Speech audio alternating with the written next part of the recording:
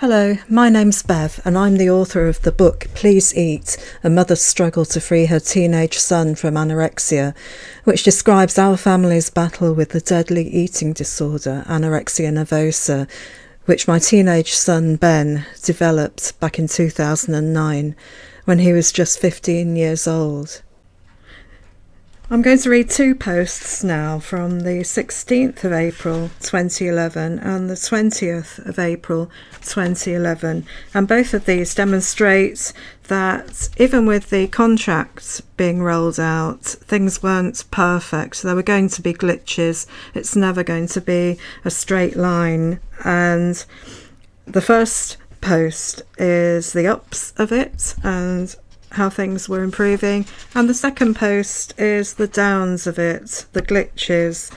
And there's actually another post which follows that on the 22nd of April, which I'll probably read as well, actually, because that kind of shows that the downs thankfully were only a blip, and also how we could tweak and adapt the recovery contract to take this into account and try to continue the momentum forward towards recovery. So we've got three posts here, quite short. The first one is from Saturday the 16th of April 2011, and it's called Our Second Fortnightly Weigh-In. As you know, we've changed the weekly weigh-ins to fortnightly, so Ben doesn't become so obsessed with numbers. Interestingly, the last 2 weeks have been a virtual carbon copy of the previous 2 weeks, food-wise. If anything, Ben has eaten many more challenge foods like cake, chocolate, ice cream, chocolate brownies, etc. Last time, he put on nearly 1 kilo, but yesterday his weight was stable with no change. So that equals under 1 kilo across the whole month, around half the weight gain recommended by NICE, the National Institute of Clinical Excellence. But never mind, as a result we've made some adjustments to the contract. This weigh-in, of course, Ben didn't earn the monster points I awarded him for weight gain, but what we have done is adjusted the contract so he gets an extra point if he goes over his daily calories by 100, and 2 if he goes over by 200. Also, the result taught Ben quite a few lessons in that it's okay to eat all these challenge foods without ballooning out into a huge monster. In fact, on some days, he's eaten 2 challenge puddings, one after the other.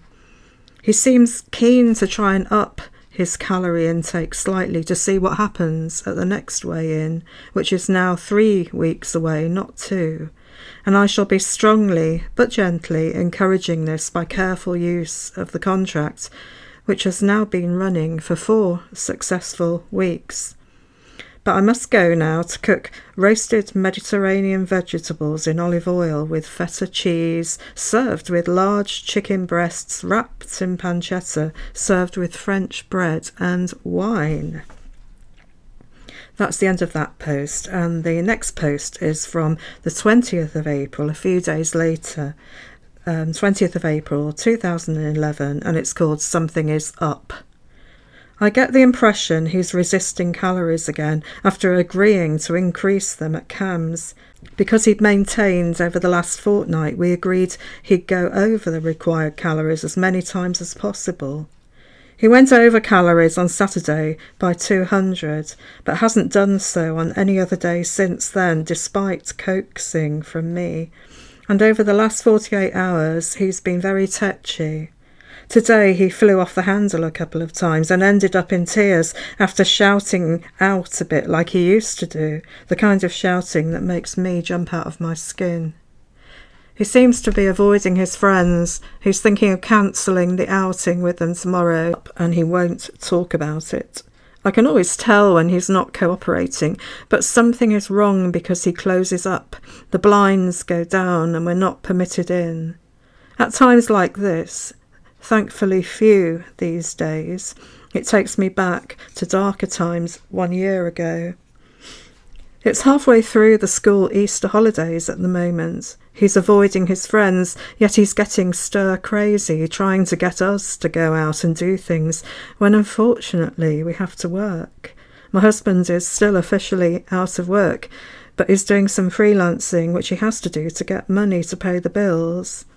Me, I'm having to work too, to keep the wolf from the door, hence the reason why I haven't written much of my blog this week. Echoes of last summer holidays. I start to dread this summer, because if he's like this after 1.5 weeks, what the heck is he going to be like after 8 weeks of school holidays if he avoids his friends and doesn't take up all the other suggestions I'm always putting forward, so he socialises with people his own age and doesn't get bored? Most important of all, so he doesn't slip back into the hellish suicidal mood he was in for the whole of last summer. Hopefully this is just a blip, but at times like this, when the evil eating disorder is speaking loudly in his ear, it makes me feel so uneasy. I'm worried we're undoing much of the good we've done, but hopefully it's just a blip. And finally, the third post in this video from the 22nd of April 2011, 2 days later, and it's called A Blip, Thankfully, Fingers Crossed. Thankfully, it was only a blip the other day, and Ben is now back to his usual on the road to recovery self, after deciding to talk about it in depth with me yesterday, which was good. And he managed to go over calories by an extra 200 yesterday. But I'd like to get him weighed when we go to Cam's on Wednesday afternoon to see how things are panning out. At the last CAM session, he agreed to regularly go over calories, but in practice has only gone over 3 times since last Friday, which may mean his weight has maintained, in which case I will insist we formally increase the calories on the contract. I'm not going to let CAMs settle for vague promises from Ben, which they are prone to do and which he finds hard to keep. I think this is why we haven't come as far as I believe we should have come. For months we relied on Ben promising he'd do such and such, when in practice all the good intentions went straight out of the window the moment he left CAMS, resulting in 12 months where he weighed less at the end than he did at the start. OK, he'd come on emotionally, but modern eating disorder research shows that weight gain must take a priority rather than being placed on a back burner until the patient feels ready to eat more. That kind of thinking went out with the arc, or that was the impression I was getting from all the research I was doing at the time. I'm not being negative, believe me, there has been a massive, enormous improvement over the past 12 months, but I believe the focus should have been placed equally as strongly on weight gain, and it wasn't, otherwise Ben's weight would be far higher than it is 13 months into CAM's treatment. This is why I'd rather CAMs didn't go down the Ben will do it when he's ready route any longer. And that's the end of that final post, and it's the final post for April, and at the next video I'll go into May 2011. I'll just add one major thing that was driving me at the time was the fear that the eating disorder would destroy Ben, not through his own intentions, but because we'd had 2 emergencies with his heart, not just 1 but 2, it had become clear that anorexia does affect the heart. After all, the heart is a muscle, and if the eating disorder is destroying other muscles in the body, then it's going to be eating away at the heart as well.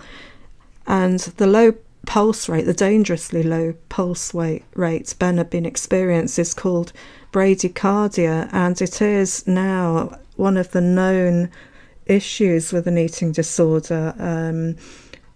It's one of the dangerous things, and I was getting more and more aware of this, and that was one of the reasons why I was so desperate to get the weight back onto Ben, because I didn't want to go through that again.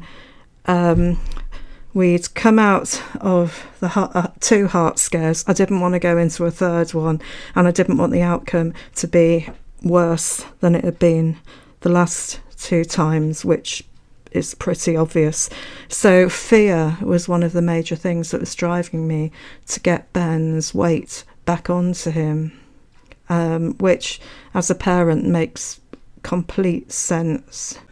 In another post, I'll probably talk about research that was done some decades ago, actually, into the effects that starvation can have on the brain and the way the brain changes, and the person who is starving themselves or being starved starts to behave a bit strangely, to say the least. It does change behaviours. And that's another reason why it was important to me to get the weight back on, so Ben became more rational and more able to embrace recovery. So yeah, that's the end of those 3 posts, which I was going to say provide food for thought. Sorry about the cliche. I'll see you in the next video, which is in May 2011. You'll find a link below to my blog, and you'll also find a link to my website where you can download free PDFs of my blog, and also a link to Amazon where you can buy a copy of my book.